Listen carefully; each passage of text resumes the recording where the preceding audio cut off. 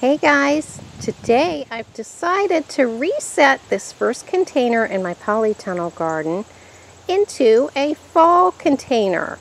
These are banana peppers and they're looking quite chlorotic. I have given them different types of fertilizer, some more compost, all kinds of things. But plants, annual vegetable plants, do have a life expectancy. And at some point they start to ail. And some of the fruit might be a little misshapen.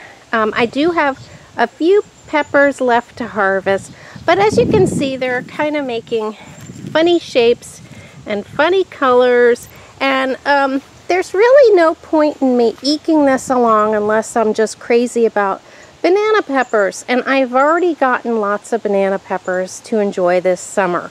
So I just think it's time to say goodbye to this plant, freshen up the soil, and I think what I'm going to do is put a couple of cabbage starts in there. And if they don't get eaten by whitefly or rabbits, they should be really pretty as the front part of this bed as they grow larger. Plus, I really need a sunny spot for my cabbage, so I'm going to be looking for places to tuck my little cabbage starts in. So the first thing I'm going to do is just pull out these plants. I can move my little geranium cuttings over here, just over here, and actually right over here under this tomato. And actually that's going to help keep the tomato moisture. It's going to hold in the moisture to have those pots there. So I can go ahead and just let those sit over there.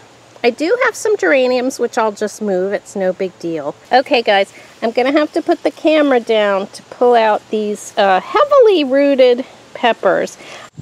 Okay, here are the old ailing banana peppers taken out. They'll be chopped up and added to the compost. And I had 3 nice pink geraniums in there hiding under the peppers.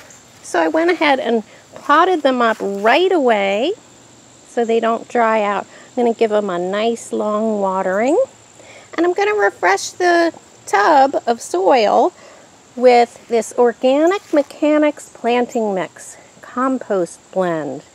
So this is a soil I just picked up at Whole Foods, and it's an organic soil. I don't completely use organic soils. I will buy Miracle Grow when it's on sale, basically whatever's on sale. And this happened to be on sale at Whole Foods, so I'm going to dump some of this in the bin because obviously it was a bit nutrient deficient, but also it could just be that these plants were getting older. So let me refresh the soil. I'm just going to dump it in, and I'm going to fork it in with my small spade. You don't need much. This is a nice rich compost.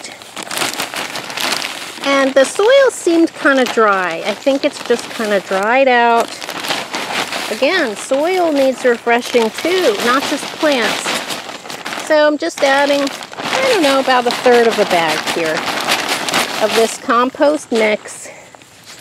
And I'm just going to fork that in right now, just like this. And I think I'm going to need 2 hands for this. Just going to mix it into the spent soil so that my cabbages have a good chance to get some nutrition and do well in this bin. All right, the container is all ready to plant up with a couple of my cabbage seedlings. I wanted to mention that it was so dry, I only encountered 1 worm, and that was towards the bottom. So this soil is really deplete of any moisture and probably nutrients. So I'm glad I had that 1/3 of a bag of compost to add in. I'll come along and add some more organic fertilizer, but I think that's going to do a good job refreshing this space so I can grow a couple of cabbages. And 1 would probably be good in a container this size, but I'm short on space, so I'm going to push it and put in 2. And there they are. I just need to put some water on this. This is a heavy container here. I'm doing it left-handed. Then I'm just going to water these in really, really well. Going to keep after the watering for about a week. Come out here every day. Really get this soil and these seedlings well watered. And I'm going to be checking them for white fly eggs. I actually did find a couple, which I dispatched with before I planted them, but I don't want them to take out my brand new seedlings. Let me give these geraniums a nice soak. Looks like I'm going to need another can of water. But the last thing I'm going to do, guys, is to put over a couple of these baskets. I don't know where my landscape pins are, but I might try to scrounge them up. But I'm going to put them right on here and work them down a little bit. And hopefully I'm going to discourage any rabbits that might be able to access this. I don't know how high they can jump. Probably pretty high. But I'll discourage any birds or rabbits while they're small from taking them out. Once they get larger, they can hold their own. But I'm going to go ahead and do that. And guys, I think that looks a lot neater. Much neater than some ailing banana peppers. So guys, don't be afraid to rip out some of your things that have been growing over the summer, even if they're still producing. If they don't look good, they're at the end of their life cycle, and also your soil could need a big refresh.